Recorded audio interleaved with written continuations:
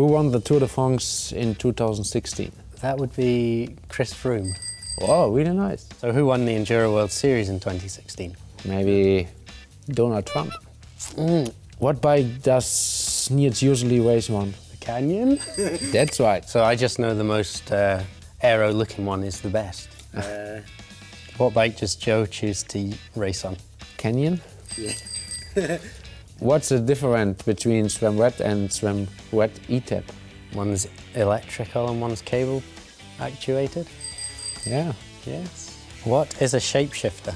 Shapeshifter? Maybe just to hold the chain, I don't know. It is Canyon's own technology. Raises the bottom bracket, steepens the head angle, or the opposite. Okay. How many gears does Nils have on his bike? Between 12 or 22. 11 gears. How many gears does Joe have on his bike? I don't know. 12. What tire pressure does Nils for racing? 80 in the front and 90 in the back. Bar. 4 bar? 8 bar. So what tire pressure do I use? 2.3, 2.4 bars. 1.2. What car does Nils drive? BMW? No. I drive a Skoda Octavia. What car do I drive? Maybe Fiat Punto. Close. Close. Well, I've got a Fiat Ulysses. My cars are traditionally very bad quality, sadly. So the door fell off the other week and I put a new door on.